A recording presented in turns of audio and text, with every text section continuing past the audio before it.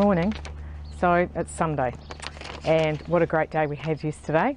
I'm just here to say a big thank you to everybody, and I can't remember all the words so I have to read it, so bear with me. Here we go.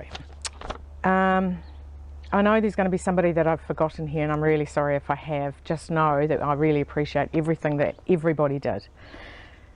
So what a great day I had, and I hope you all enjoyed your time with us here at Paraparaumu Beach. Thank you to all the Paraparaumu Beach Association members who hosted all our authors and performers. The authors for taking the time to come and get involved in the whole process. The authors and publishers in McLean Park for bringing your books and wealth of information. To the ZEAL team for the music and the fantastic support for the whole event. You guys were awesome. DAPA for the students' amazing efforts and performances throughout the day. Their parade was just fantastic. To the library team, Joanna, Stephanie and Harley, especially for bilingual story time. I know the weather sent you packing. I'm really sorry about that, but we appreciate everything that you did. The Saturday morning market guys, Warwick and Kevin, providing the weenies tent and for all the fun-filled community activity that was going on.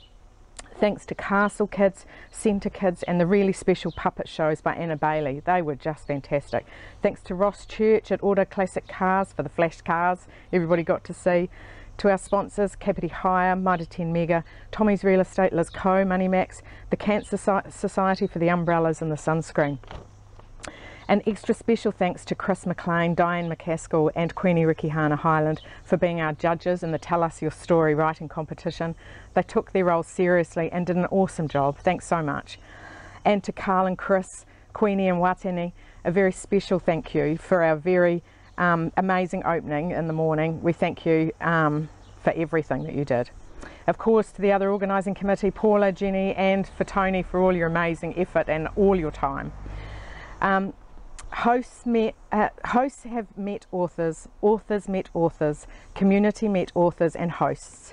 Stories were told and kids performance, singing, poetry slam, face painting, puppets, bilingual stories, gossip, and we have all told each other our stories today, or yesterday. Telling our stories to each other at our home in our village allows us to develop our community in a way that is not possible unless we turn up. And you all turned up. Thanks so much to everybody for coming, and I hope you did enjoy it. It was a great day. Thanks again for all your support throughout this process. It's just been great. Now my husband's really grateful that he gets his wife back.